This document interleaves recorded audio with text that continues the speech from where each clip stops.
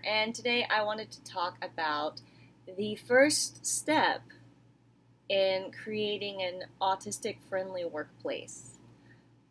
So, the very first step that you can do if you are an organization wanting to create a culture that is autism-friendly within your workplace is education.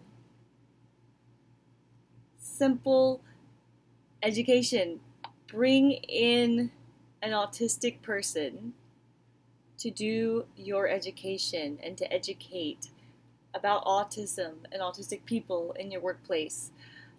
You need someone to come in and help people who don't have experience with autism understand autistic people and to help break down some of the confusion, misunderstandings, and stigma. There are little things that autistic people do that are often misunderstood. Say your autistic person in your workplace is sitting alone at lunch and is not sitting with their colleagues. Their colleagues might interpret that as, oh, this person just doesn't like us and they don't ever want to hang out with us at lunch. But, reality, when I do that, it's because I need my lunch break to actually be a break so I can recover and recenter myself, and I have to do that alone. I can't do that with other people around, and so I go on my own if I've been with people all day.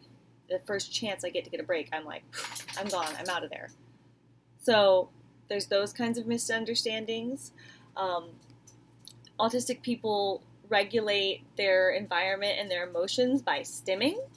And so, say an autistic person might be sitting in their chair rocking, they might be humming or chewing on something while they're typing, while they're working, they're just chewing.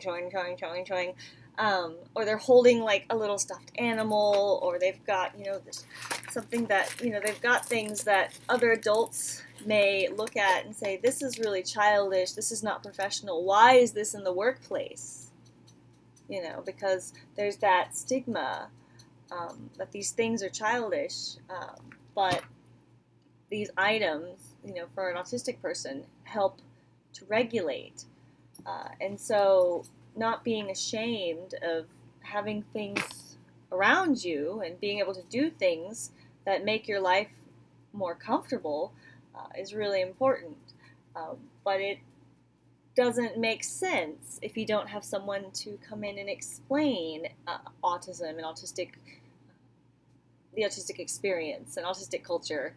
So that's my recommendation is, if you really want to start to create a workplace that is autism friendly, is start with education. Alrighty, thank you so much. I will talk to you